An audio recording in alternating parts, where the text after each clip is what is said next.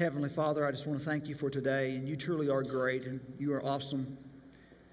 And God, I pray that your power would be manifested in this place, Father.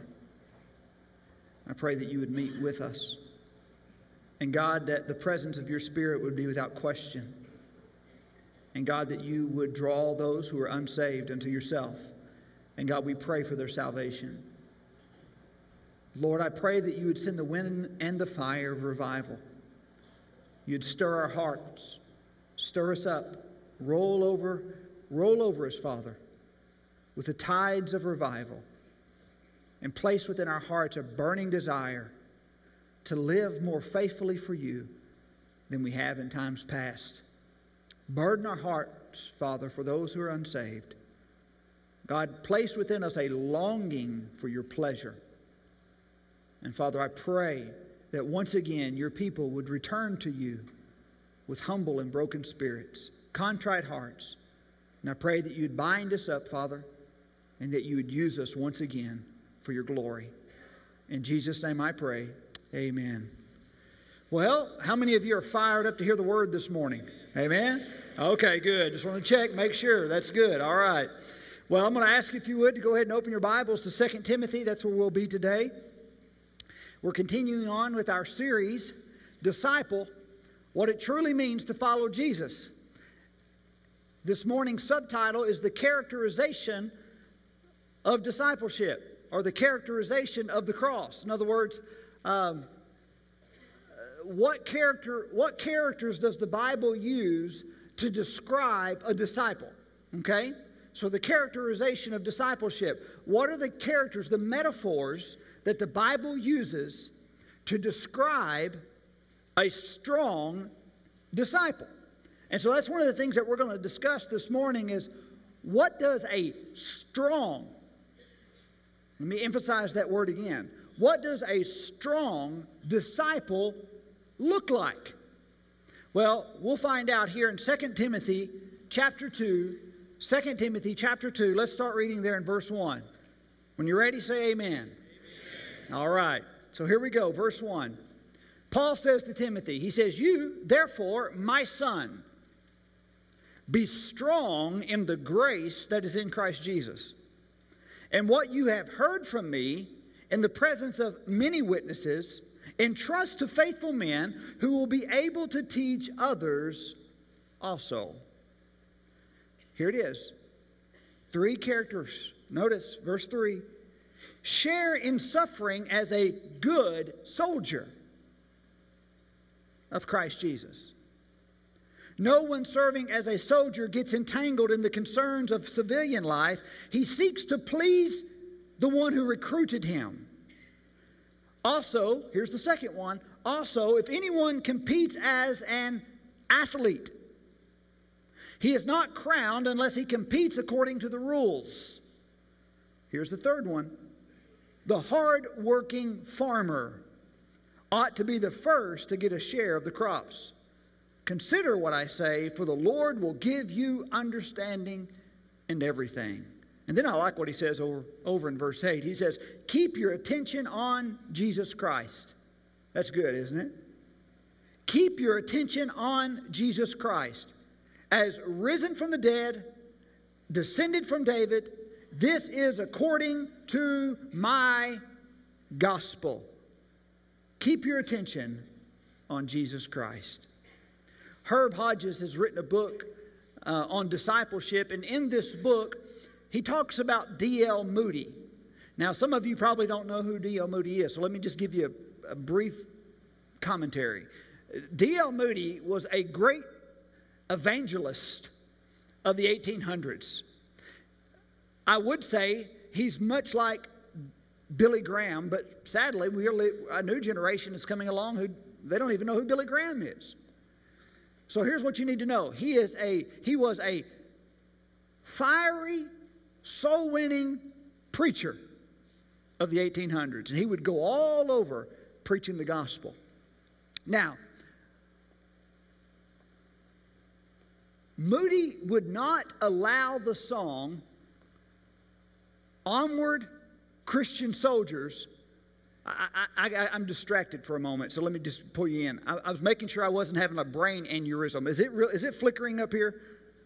Okay, all right. Just want to make sure that I wasn't having some type of brain malfunction. Okay, call for help because my eyes are all over the chart right now. So praise the Lord for that. All right, but here's the thing.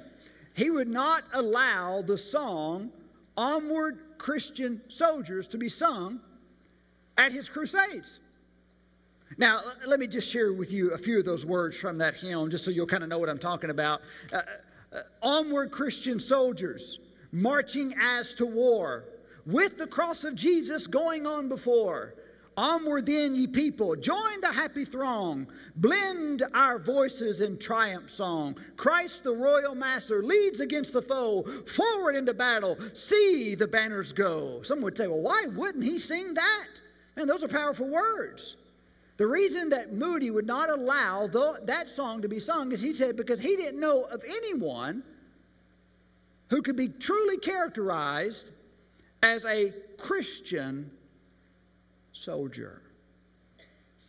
In other words, the Christians that he knew weren't living as soldiers. And for that reason, he would not allow that song to be sung. Was Moody right? I don't know, but that was a conviction that he had. I will suggest this, that I do believe that we have many believers who are living as Christian soldiers. I've gone overseas and I've seen believers who have been tortured and beaten and persecuted. Just recently, there were more Christians, Libyan Christians, beheaded by ISIS for their faith in Christ. And so to say that there are no Christian soldiers is an overstatement. But here's what Moody was saying. He says, there's not any that I know. He probably wouldn't say that there were not any around the world. He was just saying that there wasn't any that he knew of. And can I suggest to you this morning that those who I know who I would truly consider a Christian soldier are few. And there are times in my own life where I don't soldier as I should. That's an indictment upon the church. Would you consider yourself to be a strong disciple? A mathetes, that's the Greek word. A follower, a learner, a pupil of Jesus. Would you consider yourself, young people, would you consider yourself a strong follower of Jesus? Because there are a lot of people who are saved, don't get me wrong, and they're followers, but we're making a distinction this morning, not between those who are lost and those who are saved. We've done that in the weeks past. What we're doing this morning is we are making a distinction between those who are disciples and those who are strong disciples. But because that's where the Lord wants you to be. You understand that? Do you understand that you were born again to go to war if you're a Christian? You are born again. You are born from above. You are saved in order to go to war. We're in a war. It's a spiritual war. And many Christians have fallen casualty to this spiritual battle because they are not strong disciples. They are not living as soldiers. Are you? Are you living as a Christian soldier? Look at your Bibles there in verse 1. I just want to make a few comments. He says, "You therefore, my son." And so you need to read this with a sense of tenderness. Paul is being tender with Timothy. It's a command. He says, be strong. That's an imperative. It is a command, but it's a tender command. He says, therefore, my son, be strong in the grace that is in Christ Jesus. A spiritual father talking to his son, be strong, my son. And I told you that be strong is an imperative, which means it's a command. However, it's spoken with a tender voice because of the phrase, my son. But it's also, listen to this, it's also in the passive tense. What that means is this, is Paul is telling Timothy that the strength that he needs is not in him, it's outside of him. So literally what he's saying is this, Timothy, my son, be strengthened by the Lord. Be strengthened by the Lord. Why is that significant? Because many of us are trying to find strength in ourselves. Many of us are trying to live life in our own power, our own strength, and we do well for a season, but eventually we grow weary and we falter. Because our strength, our power is never enough. But God's is more than enough. So what Paul is telling Timothy here, he's saying, as a disciple, put yourself in a position daily to walk in the power of God. Now, if you're saved, the Holy Spirit of God lives in you. The Holy Spirit of God indwells you. The Holy Spirit of power and of strength. So what that means is this, every saved person has the strength and the power of God in them. The problem is that we don't put ourselves in a position daily to walk in that power, to draw from that resource. Because many of us are so worldly that we're not any spiritually good.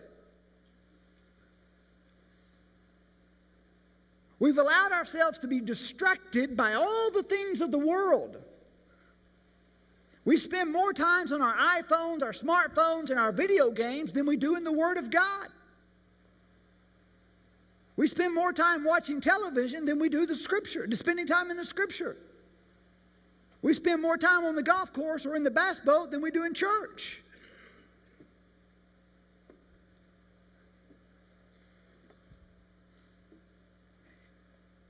If Christ is not priority, if He is not number one in our life, if we are not spending significant time in His Word, in prayer, in service to Him, then we are not going to be a strong disciple. You know why? Because you're not going to be walking in His strength and His power. You're going to be walking in your own.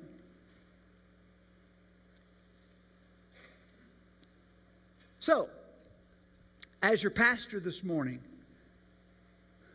my dearly beloved church, put yourself in a position to be strengthened by God.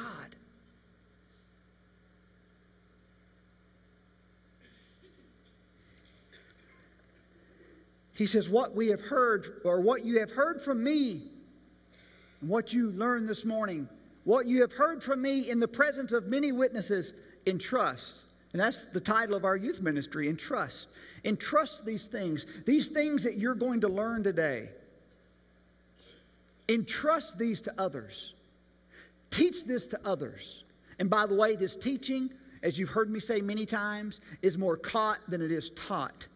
What that means is this, is people are going to learn from you, not necessarily by what you say, because we can flap our lips all day long, but they're going to learn from you by observing what? How you live.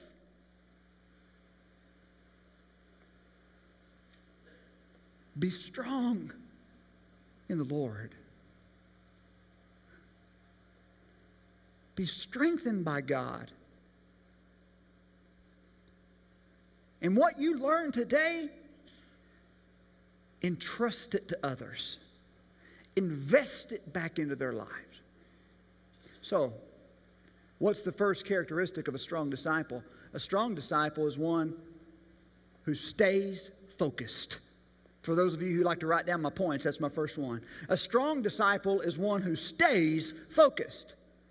He uses the metaphor of a soldier to prove that point, doesn't he? What do we know about soldiers? Soldiers are focused. They are focused individuals. They're focused on the task at hand. Look at verse 3. Share in the sufferings as what? As a good soldier of Jesus Christ. There's 4 things that he tells us about a good soldier. The first thing is this: a good soldier is one who suffers hardship. Look at your Bible. Share in suffering as a good soldier. So a good soldier does what? A good soldier endures suffering. I don't know about you, but I watch the news or look on Facebook, and I hear about these Christians, even as new as yesterday, Christians who are being martyred, who are being killed for their faith in Jesus. And there's a part of me that agonizes, but there's also a part of me that has great joy, not in their death, but in their profession of faith in the midst of their death. The fact that they are good soldiers because they're willing to suffer for the name of Jesus Christ. What about you? A strong disciple is one who stays focused. They stay focused. Why? Because they're a good soldier. And what does that mean? It means you're willing to suffer hardship for the name of Jesus. My wife and I have been talking much about that. And we say, well, what does that look like here in America? Because around the world, that makes sense, because Christians are being persecuted around the world. And we understand what it means for them to suffer hardship. It means to stand strong in the face of persecution. But what does that mean for us here in America who are not necessarily facing such persecution? What does it mean to suffer hardship? Listen, it means this: whatever difficulty you're going through right now, whatever trial you may be in, it may be financial, it may be physical, it may be some type of disease, whatever it may be. Whatever situation you find yourself in, a good soldier endures through that suffering focused, bringing glory to God.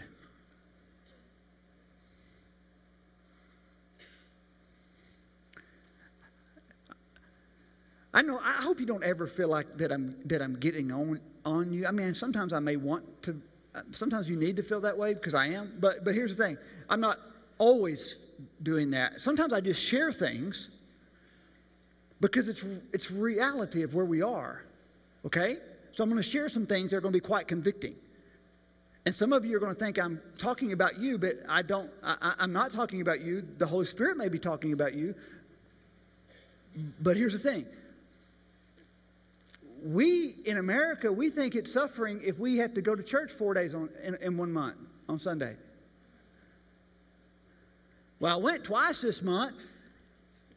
My goodness, what does he expect? I went twice.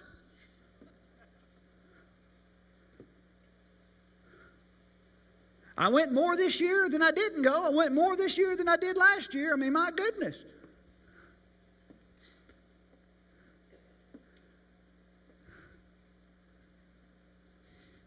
You want me to do what? You want me to wake up early and go where? You want me to give what? Right? Hey, listen to me. Y'all draw in real close. Y'all close? Soldiers don't whine. Suck it up. Amen? Stay focused. Suffer hardship. Number 2, a soldier is, look at what he says. A soldier not only suffers hardship, verse 3, share in suffering as a good soldier. Now look at verse 4. No one serving as a soldier gets entangled in civilian affairs. And by the way, the Bible says the one in active service. So number 2, a good soldier is one who is active in service. That's what it means to stay focused. Not only do you endure suffering, but you're active. What that means is this, is that being a Christian is not 9 to 5. Being a Christian is not even a 60 or 70-hour week. Being a Christian is a 24-hour, every single day responsibility. Being a good soldier is a way of life. We don't punch a time clock. He says every soldier in active service. That means you're to do your part. You have a responsibility. God has gifted you. God has called you. God has enlisted you.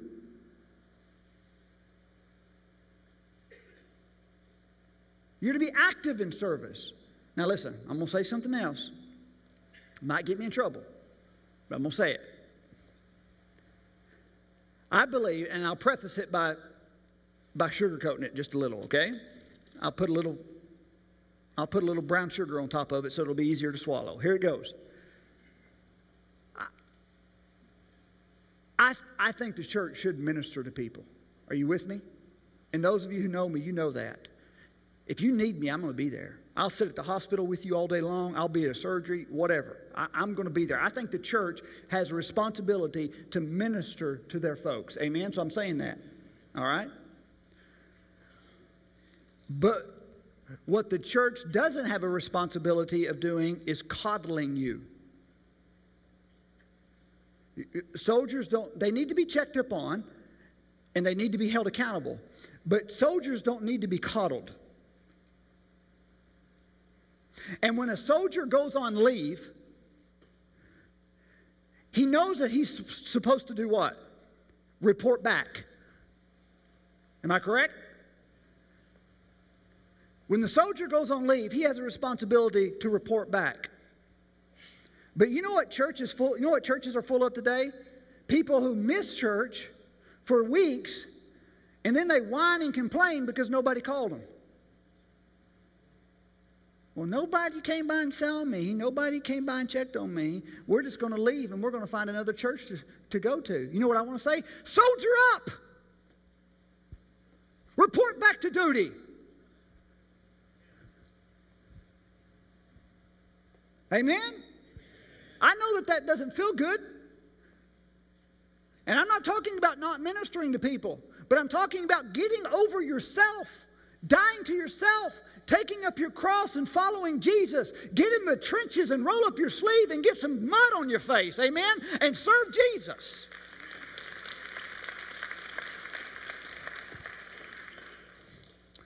All right, this is going to be a 2-hour-long sermon if I don't get going, all right? Stay focused. What does that mean? Suffer hardship. Be active in service. Number 3, don't get entangled in the affairs of the world. Isn't that what he says? No soldier in active service concerns himself with civilian affairs. Literally, it's that word entangles. No soldier entangles himself with civilian affairs. He's not saying that you shouldn't have contact with the world, because we should. What he is saying is this: you shouldn't become entangled in the world. Let me make it very practical. Some of you have friends, just like I do. After I was saved, what they wanted to do and what I wanted to do are now 2 different things, correct? Right? They're still wanting to do the old things. Well, I've been changed. I'm wanting to do the new things now. But I still had a relationship with them because I want to see them saved, right? But I did not become entangled with them. Are you getting that? In other words, I didn't go back to doing what they were doing. I didn't get entangled in the world. Why? Because I've been called out of the world into the kingdom of God's Son.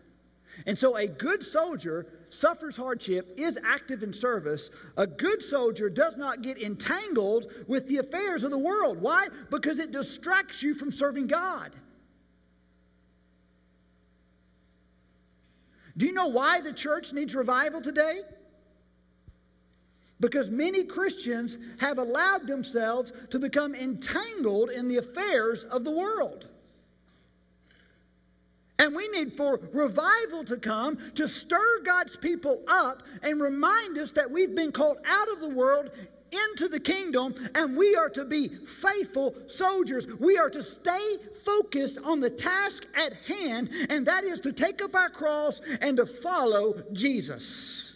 So a strong soldier, a strong disciple, is a soldier who stays focused. Are you getting that? Let me say it again. A strong disciple is a soldier who stays focused.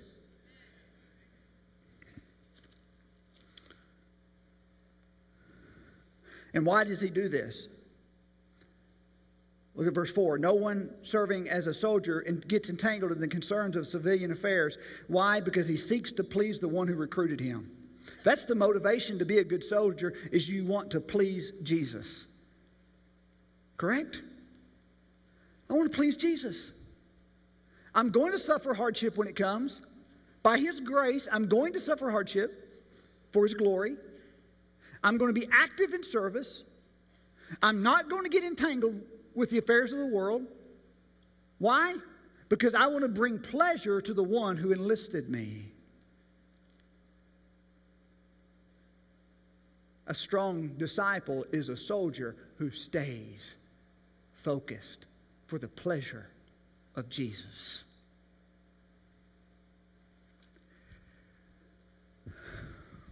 I have a lot more I want to say here, but I'm just going to move on past it.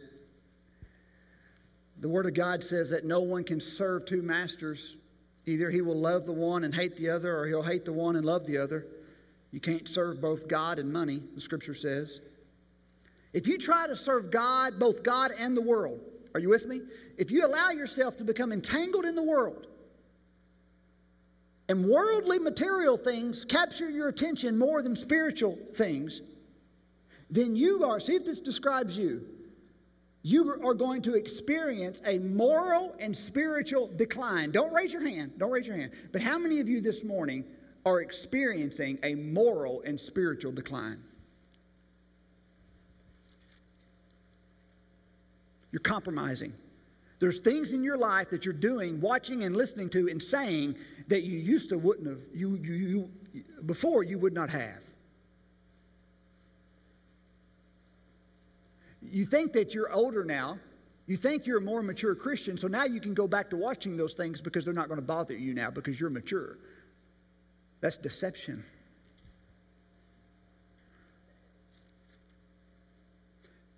If you are experiencing a moral and spiritual decline, a moral decline, you've got compromise in your life. A spiritual decline, your relationship with the Lord is not like it needs to be.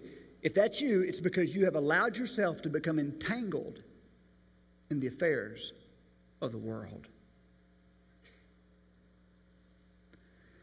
What does moral and spiritual decline lead to? You know what it leads to? It leads to a compromise of the truth. Because now you're more about pleasing people than you are God.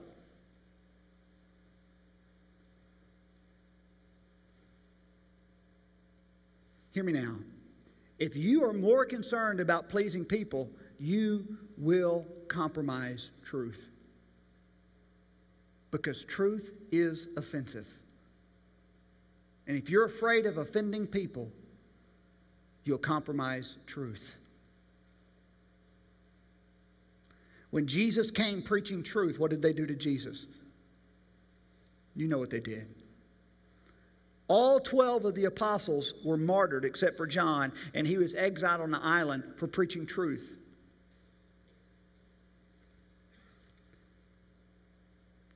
Number 2, a strong disciple is one who is a disciplined athlete. A strong disciple is a disciplined athlete. Look at your Bible. Also, verse 5, if anyone competes as an athlete, he is not crowned unless he competes according to the rules. One thing I know about the Apostle Paul is that he loves sports. On several occasions, Paul uses the sports analogy in order to prove a spiritual point. And by the way, that's what he does here. He uses that metaphor of an athlete. And really the word there, it means to contend or to wrestle. Someone who is willing to fight. Someone who is willing to wrestle. It is the idea of a struggle, which takes discipline and dedication if you're going to win. When I played football in high school, I can remember my senior year. And I was one of those guys, I didn't lift a lot of weights. I didn't eat right. Okay? I was just a corn-fed country boy. That's who I was, right?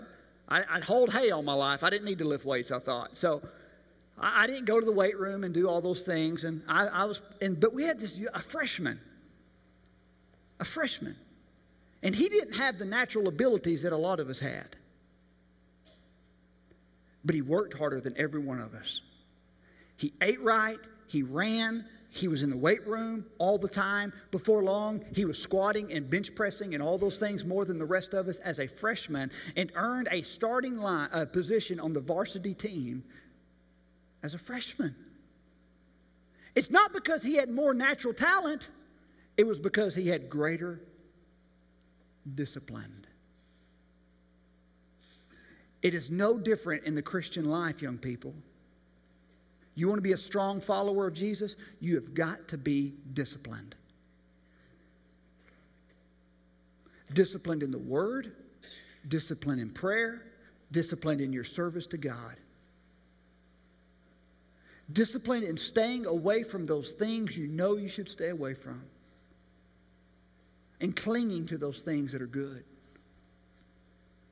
Oh, make no mistake about it, a strong disciple is a disciplined athlete. He says here, but by the way, we're not trying to outperform each other, are we? Our competition's not one another. Our competition is our own sinful flesh. I need to be disciplined because I'm in war. Yes, I'm in war with the world. Yes, I'm in war with Satan. But make no mistake about it, my greatest enemy lives within me. Because Satan cannot make me sin. He can only tempt me to sin. But I've got to be willing to give in to the sin. So my greatest enemy is myself.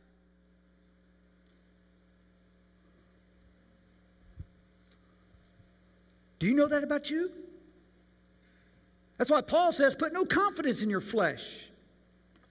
So you're not trying to compete with other people. You are competing against your own fleshly impulses. And if we're going to be victorious, he says you must play according to the rules or work according to the rules. Look at what he says. Verse 5. Also, if anyone competes as an athlete, he is not crowned unless he what? Competes according to the rules. Now, here are the rules. In this day, in the Greek games, if you were going to play in the Greek games, number one, first, you had to be born a Greek. You had to be a true Greek.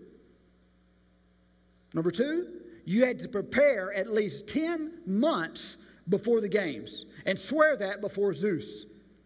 They didn't want some undisciplined guy showing up at the last minute and trying to compete. You had to commit to training for at least 10 months. Y'all with me? Say amen. All right. At 10 months. And then swear before Zeus that that's exactly what you did. So you got to be born a Greek. You got to train 10 months. Third, you have to obey the specific rules that are given. And if you do that, you can compete. A Christian athlete, you got to be born again, swear your allegiance to Christ, and compete what? According to the rules. That's what it means to be disciplined. I'm saved. My allegiance is to the King of Kings and the Lord of Lords. And I am going to be a disciplined athlete. I am going to be a strong Christian. I'm going to seek to live my life according to the rules.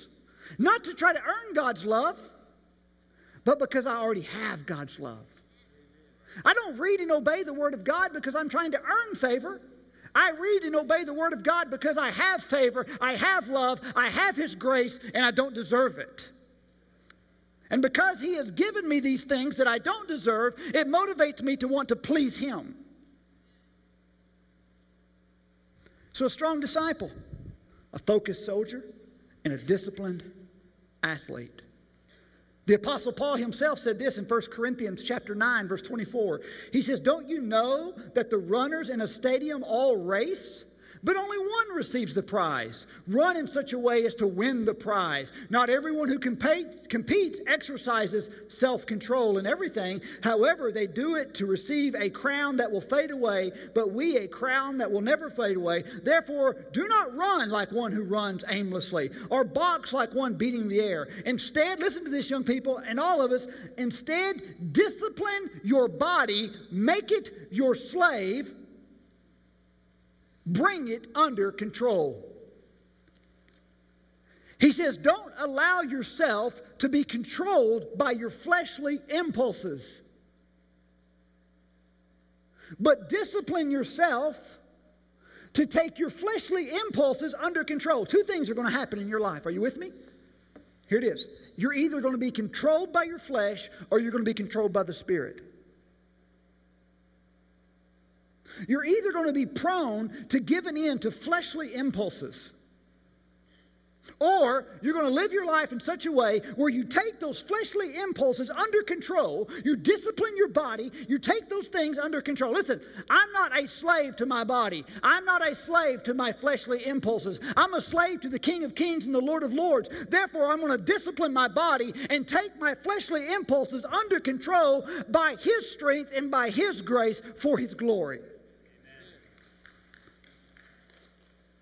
Some of you are with me. Praise the Lord.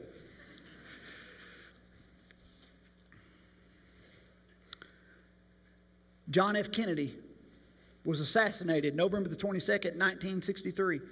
How many of you know that his Secret Service men who were given the task to protect him told him to put the plastic bulletproof bubble over his car before he went in the parade?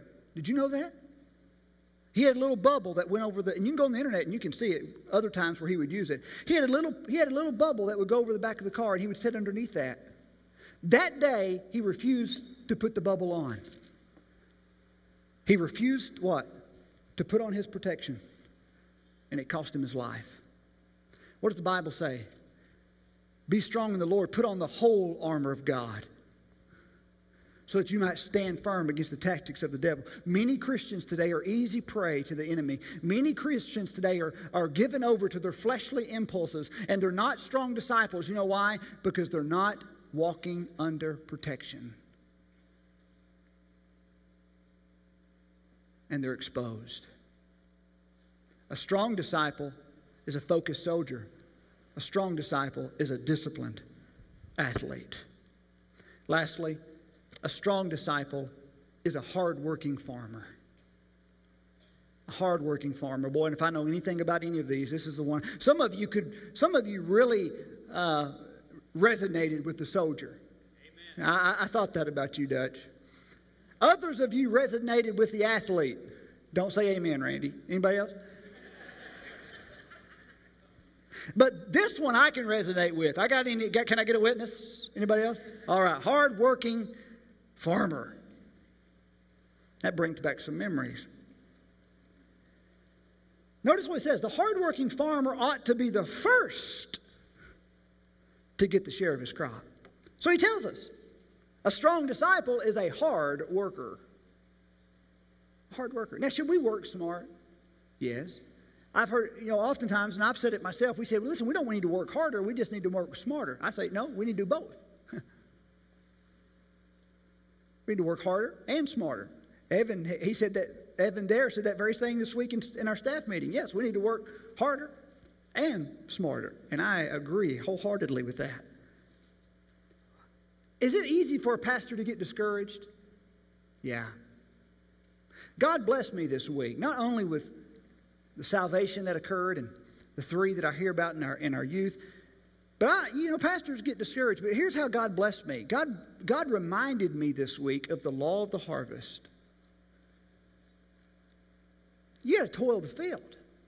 You don't just get the harvest unless you put in what? Unless you put in the work. You got to toil the field. You got to plant the seed before you can reap a harvest. And one of our blessed remembers reminded me this morning. I was talking this with her, and she said, now, Pastor, sometimes before you toil the field, you got to remove the rocks. And I said, you're right. That's where we're at, folks. We got to remove the rocks, toil the land, plant the seed, and expect a great harvest. But what's it going to take? Hard work. Hard work. All of us working together, rolling up our sleeves. What does the Bible tell us? In Luke chapter 10, verse 2, pray to the Lord of the harvest to do what? To send out pew setters. Huh? Is that what it says? Now, when I used to preach in the prisons and I would say something like that, you know what they'd say? No, preacher, that's not it. No, that's not what it says. I used to love it. I'd just throw something out there every now and then to tease them. They'd say, oh, no, preacher, that's not what it says. No, it doesn't say that. It doesn't say pray to the Lord of the harvest to send out pew setters. It says pray to the Lord of the harvest to do what? To send out laborers, to send out workers into his harvest. Why? Because the harvest is plentiful, but the laborers are few. A strong disciple, hear me now, a strong disciple is a hard worker. Paul compares it to a hard working farmer. A strong disciple is one who labors in the harvest in order to see people saved. God blesses this church with many soul winners, but I want to highlight one just for a minute. Alan Pyatt. I get embarrassed sometimes by how much he shares the gospel. Like, man, Alan's going to call me today and tell me somebody he shared the gospel with. I better hurry up and do it too so I can have a testimony to share back, right? I got to one-up him. You know what I'm saying? But here's the thing. But man, that guy's always sharing the gospel. He's a laborer. Hardworking farmer. Man, God give us a church full of people like that. You imagine what would happen? Give us a church full of strong disciples who are hard workers and who are willing to go out into the harvest and roll up their sleeves and do what it takes to toil the field and plant the seed so that we'll see lost people saved. And by the way, the place where you're to toil, yeah, we have outreach up here at the church and we want everybody to come to outreach, but listen, the place where you're to toil is where you serve, your school, your job. You're to be a hardworking farmer at school. You're to be a hardworking farmer at your job. Wherever you are, you're to be. That's where God has planted you. Don't just wait for Sunday or Sunday afternoon outreach. No, it's to be a way of life. If you're in the military, that's where you are to toil. That's where you are to plant seed. If you're an attorney, that's where you're to toil. That's where you're to plant seed. If you're in the school, that's where you are to toil. That's where you are to plant seed.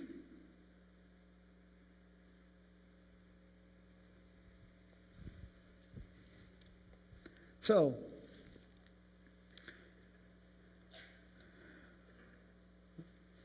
strong disciples,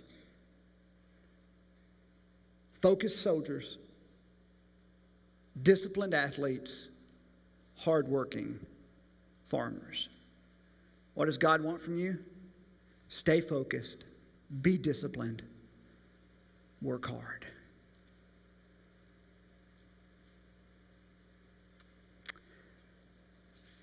There's an illustration that I like to use, and I'm going to use it now. Some of you have already heard it. We've had a couple of dinners this past week, and I used this illustration, so forgive me if you've already heard it, but it fits real good right here, and I want to use it, okay? There are 4 different people who play the game. Let's talk about a football game. Are y'all with me? There are those who only get sweat stains on their uniform. You know who those are? Those are the guys who stand on the sideline. They don't ever get in to play. They got the uniform on, but all they get on their uniform is sweat stains because they never get in the game. And then you have those who get grass stains on their uniform. They get in the game, but they don't stay very long. Just long enough to get grass stains. Then you have those who get dirt stains. They get in the game and they do well, they play, but they just don't give it their all. And they've got mud stains, they've got dirt stains. Then there's the 4th. And those are the ones who walk off the field with the blood stains on their uniform because they've left everything on the field. Folks, when the Lord Jesus Christ calls me home, I want to walk off the field with blood stains on my uniform because I've given the Lord my best as a strong disciple. Onward, Christian soldiers, marching as to war, with the cross of Jesus going on before. Onward then, ye people, join the happy throng. Blend your voices in triumph song. Christ the royal master leads against the foe. Forward into battle, see his banner go. Onward, Christian soldiers, marching as to war, with the cross of Jesus going on before. Crowns and thrones may perish, kingdoms rise and wane, but the cross of Jesus, constant, will remain. Marching as to war. Oh, we are marching as to war. Onward then, ye people, join our happy throng. Blend your voices in triumph song. Onward, Christian soldiers, marching as to war, with the cross of Jesus going on before. How will you walk off the field when it's all said and done? As a soldier? Or as a bystander? Would you bow in prayer with me this morning?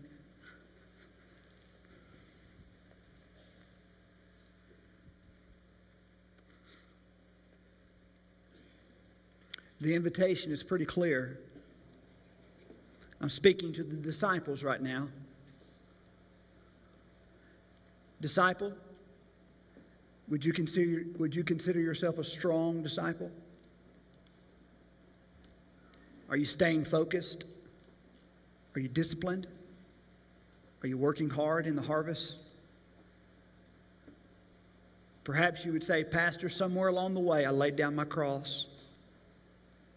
I picked it up and I came out of the gate strong. But I grew weary because I relied on my own strength instead of His. And I've been standing by and I've been watching. And I'm convicted this morning. Can the Lord forgive me? Will He forgive me? Absolutely. He loves you. But you've got to be willing to come and humble yourself before Him. Here in a moment, I'm going to give an invitation. And dear disciple, if that's you, and you just want to come and rededicate your life this morning, would you please come and do that? We're going to make those rededications public this morning. So you come. Say, Pastor, I'm just coming to rededicate my life. I laid down my cross, but now I'm picking it back up. By His grace and through His strength, I'm going to stay focused. I'm going to be disciplined. And I'm going to work hard.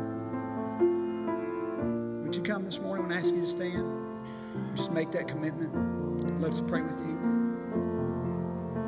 Others of you this morning, you're not saved. There's never been a time in your life where you've truly trusted in Jesus. You've gone through the motions. And you've done a lot of good things. But you've been trying to overcompensate. You've been trying to earn God's love instead of just receiving His love by faith. And you want to come this morning and say, Lord, I just need you in my life. I love you. I want to abandon my old way of life, and I want to adhere to you. I want to be saved. I need your forgiveness. You are my Lord, and you are my Master. And I want to follow you all the days of my life. Would you come this morning and let me pray with you? Perhaps let one of the other pastors pray with you. You come. Heavenly Father, we pray for a movement now of your Spirit. In Jesus' name, amen. Would you stand right now and begin to come as the Lord leads? You come.